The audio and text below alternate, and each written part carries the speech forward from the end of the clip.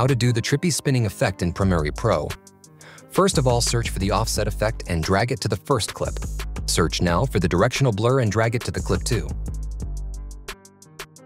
Now search for lens distortion and drag it again to the first one. In the effects controls, you set a keyframe on the beginning of the offset effect and another on the end. Spin it now a few times on the shift center to icon. The more you spin it, the harder gets the effect. Make sure the keyframe is in the end.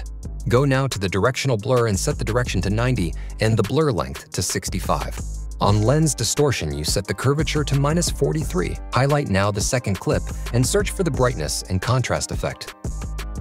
Set a keyframe to the beginning of the clip and set the brightness to 100 and the contrast to 40. Add another 3 frames and set both to 0. Done. Make sure to comment, like, and subscribe. Help me to become a big YouTube channel.